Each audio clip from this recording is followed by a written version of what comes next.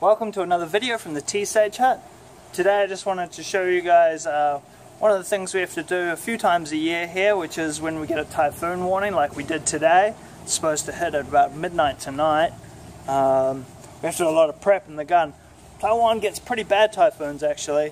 Miaoli's lucky because it's all covered in mountains, so actually a lot of the wind gets broken by the trees in the mountains, and so we don't get hit actually that hard.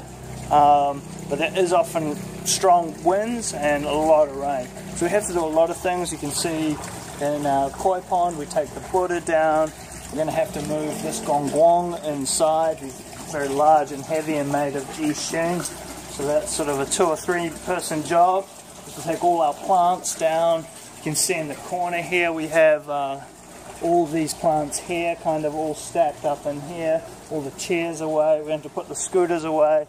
And all the bonsais are off their tables, and all the bonsais are on the ground here. So it's a bit of work getting ready. We've got to pull all the signs down as well.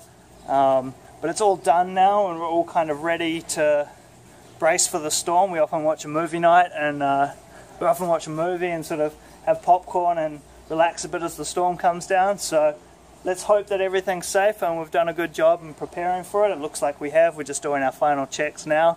But I just wanted to let you guys all know and give you guys a little peek into something that's happening here at the T-Sage Hut. So, hopefully tonight and still tomorrow, love will be changing the world, bowl by bowl.